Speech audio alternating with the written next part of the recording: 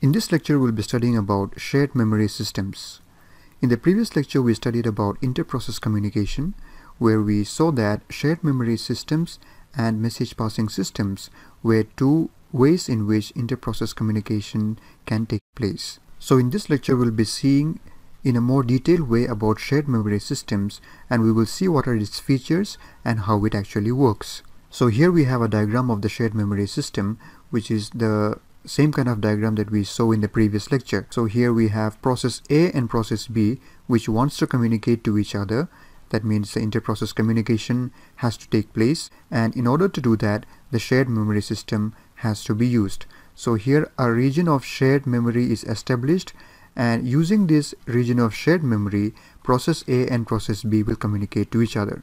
So that means process A will write whatever it needs to communicate to process B to this shared memory region, and process B will read from this shared memory region whatever process A has written and whatever process A wanted to communicate to process B. So it says here, inter-process communication using shared memory requires communicating processes to establish a region of shared memory. So that is what I just told you over here.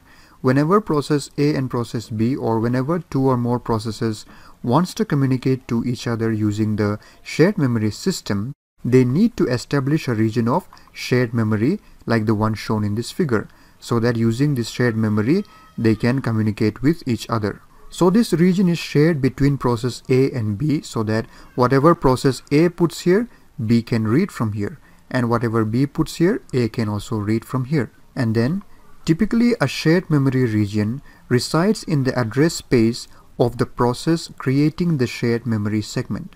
So we may think that where does this shared memory region actually reside, or where does it lie? So the answer to that is the shared memory region resides in the address space of the process creating the shared memory segment. So in this example, we have process A which wants to communicate to process B. So process A will create the shared memory region, and it will lie in the address space of process A. This shared memory region will lie in the address space of process A. That means process A is the one who wants to initiate the communication, so the shared memory region will be created in the address space of the process creating the shared memory segment. So the shared memory segment is created here by process A. So the shared memory region, it lies in the address space of process A. So that is what we mean by this point. So moving on, other processes that wish to communicate using this shared memory segment must attach it to their address space. So what is the other process that wants to communicate here? It is process B. So if process B wants to communicate, then what it has to do is it has to attach the region of shared memory that was created by process A to its own address space. That means this shared memory region is created by process A, which will initiate the communication, and process B must also attach this region of shared memory to its address space, so that we can say that this region is shared between process A and process B. So that is what we mean by this third point.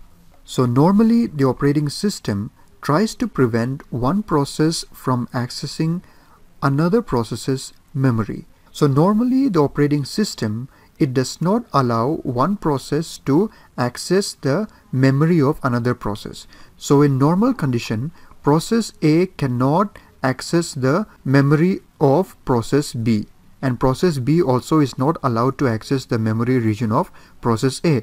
That is not allowed by default in the operating system. But if shared memory system has to be executed, then shared memory requires that two or more processes agreed to remove this restriction. So what was the restriction?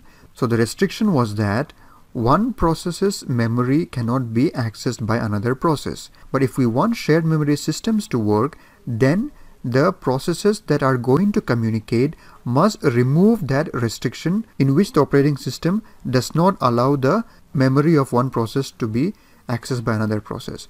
Because this shared region, as I already told you, is created in the address space of one of the process. So this process B should be able to access this, which is the memory region of the other process, and vice versa. So if that is not allowed, then they will not be able to access this region of shared memory.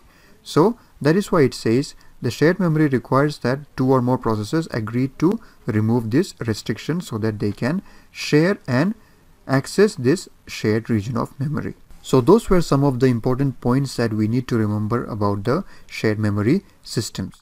So the region of shared memory is created by the process initiating the communication.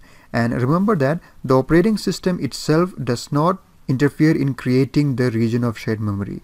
Where the region of shared memory has to be created, it is decided by the processes that are going to communicate with each other. So in order to understand this shared memory concept, we can take the example of producer-consumer problem. So this is a classical problem that is there in operating system.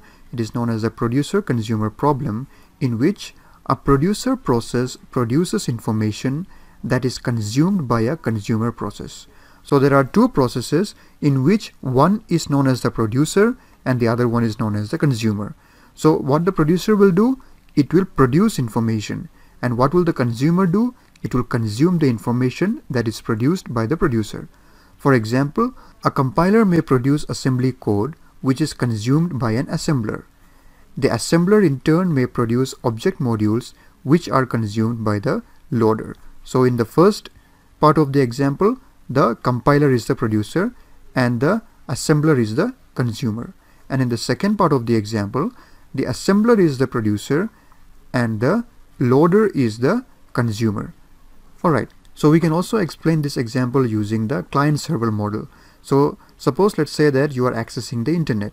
So in that, the client is accessing the server. So the server is the producer which is producing web pages or HTML files, and the client is the consumer which is consuming those files produced by the server or the producer. And how is it consuming? It is reading or it is accessing that. So that is the producer-consumer problem. Now, what is the actual problem in this producer-consumer problem? We need to make the producer and consumer to work concurrently. So the producer will produce and the consumer has to consume, and they have to work concurrently so that the consumer will only consume what is produced and it will not try to consume what is not produced. And in that way, they have to work concurrently. So let's see what is the solution to this producer-consumer problem, or how can we make this producer and consumer to work concurrently.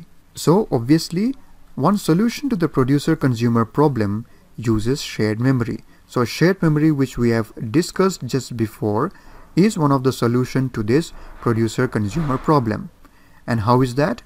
To allow producer and consumer processes to run concurrently, we must have available a buffer of items that can be filled by the producer and emptied by the consumer. So in order for the consumer and producer to run concurrently, we should have something called the buffer, a buffer of items. A buffer is a place in which the producer can produce the information and it can be filled in that place. So the buffer will be filled by the information produced by the producer, and the consumer will consume from the buffer and empty the buffer. So we can think of the buffer like the shared memory, the region of shared memory. So in that region of shared memory or the buffer, the producer will produce and keep the items or the information, and then the consumer will consume from that buffer.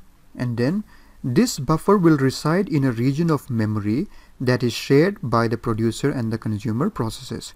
So this is what I already said. This buffer where the producer will produce and from which the consumer will consume will reside in a region of memory that is shared by both the producer and the consumer processes, so that they can both access that region of memory and hence they can work together. A producer can produce one item while the consumer is consuming another item. So the producer can produce one item and keep it into the buffer while the consumer is consuming another item from that same buffer. And the producer and consumer must be synchronized so that the consumer does not try to consume an item that has not yet been produced. So the producer and the consumer has to work in synchronization with each other so that the consumer will not try to consume something which has not yet been produced. It can only consume things that has already been produced by the producer. So if it tries to consume something that has not yet been produced, then there will be an error. So it should only consume things that has already been produced. So in that way, they must work in synchronization with each other. So this can happen with the use of this shared memory. And in this region of shared memory, we'll have the buffer of items, where the producer will produce and from which the consumer will consume. Now we have talked about the buffer in which the producer will produce and from which the consumer will consume. And there are two kinds of buffer that we need to learn about. So the two kinds of buffers are unbounded buffer and bounded buffer. So these are the two kinds of buffers that we have. Now let us see what is unbounded buffer and what is bounded buffer and how do they differ from each other. In this unbounded buffer, it places no practical limit on the size of the buffer. The consumer may have to wait for new items, but the producer can always produce new items. So in this unbounded buffer, there is no limit on the size of the buffer.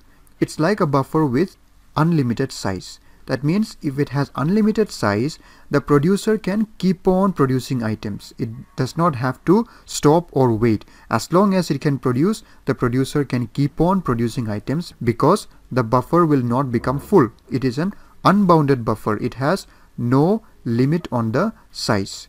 So the consumer may have to wait for new items. The consumer may have to wait for new items only when the buffer is completely empty.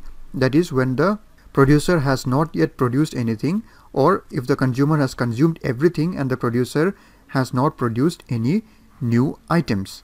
So the consumer will have to wait only when the buffer is empty. But in case of the producer, it can keep on producing the items because there is no limit on the size of the buffer. So that is what we mean by unbounded buffer. Now let's come to the next one, bounded buffer. So in this bounded buffer, it is just the opposite of unbounded buffer. It assumes a fixed buffer size. In this case, the consumer must wait if the buffer is empty and the producer must wait if the buffer is full. So unlike the unbounded buffer, this bounded buffer, it has a size limit. It has a fixed buffer size. So it does not have unlimited space. There is a limited fixed buffer size. And in this, what happens? The consumer will have to wait if the buffer is empty. So similarly, like the unbounded buffer, even in the bounded buffer, the consumer will have to wait if the buffer is empty, if the buffer does not contain any items.